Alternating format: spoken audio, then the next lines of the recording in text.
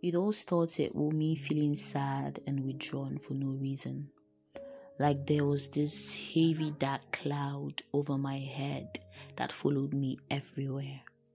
I tried to push it away, saying it was just one of those bad days and it will soon pass.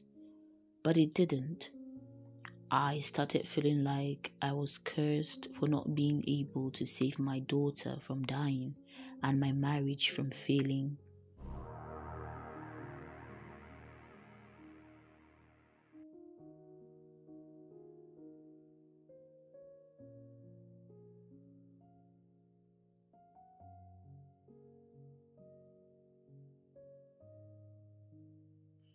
This weird character called depression makes your heart to suffer silently with sadness and grief. It felt as though I was trapped in this dark room and there was no escaping.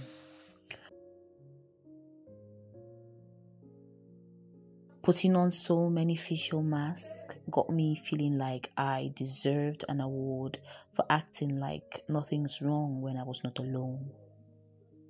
That was when it got worse and I felt like I was drowning, but everyone else on the outside was yelling at me to just breathe.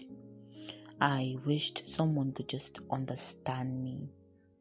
When I try to tell someone and they're like, yes, we all have depression sometimes, I get mad and I tell them it's not the same. But after a few times, I say yes, never mind, I'm fine.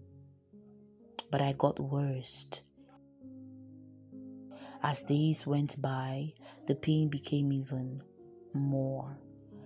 It was then that I started to back away from family and friends.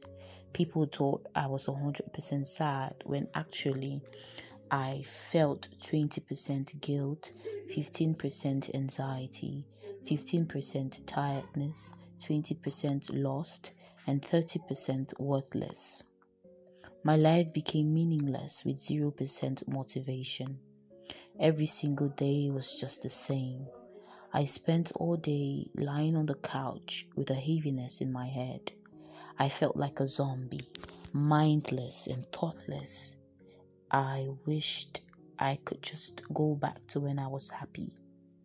There were times all I would do all day long was to cry, but I knew it was really bad when I would want to cry and my mind is just so numb and empty. Existing simply hurt. However, there were nights that I felt like I was better and I say I'll make things right again. But when it's morning, I seem to have lost all sense of motivation. Then I go back to feeling numb and pulling even further away from those who want to be near me, feeling ashamed and guilty of everything I had done and everything I have not done. Dissociation and apathy became my tools to avoid answering questions as to why or what was going on with me. I did not long for indifference, but it was necessary for my survival. Depression left me no peace and negative thoughts circled around my head non-stop. It sucked up all my strength and every day became a battle with myself. Little things became so hard to do. My life was paused. My happiness, my dreams, my beauty, my social life, my personal hygiene was all gone. The pain became too much to bear that I resorted to drug abuse and drinking. But it only eased the pain for a short while before it started all over again, and this time even worse. It was like having a mind that wants to survive with a body that wants to die. I did not want to die, but I did not want to live that life either. I could not eat. I was afraid that I would die of starvation, and I wished humans did not have to eat to stay alive. While suicide seems crazy to others, considering how I felt, it seemed very logical to me. Anyone would choose death over eternal torture. I finally reached a point where I could no longer take it anymore, and I had to choose between seeking help or committing suicide. And unfortunately, I chose the easier way out.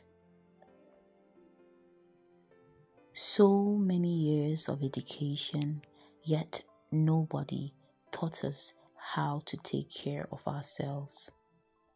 Depression is real. Depression and the suffering that comes with it is evil. But an even greater evil is to submit to it. Therefore, let's not give up. Your skin is not paper, so don't cut it. Your neck is not a coat, so don't hang it. Your height is not a book, so don't judge it. Your heart is not a lock, so don't lock it. Your life is not a movie, so don't end it.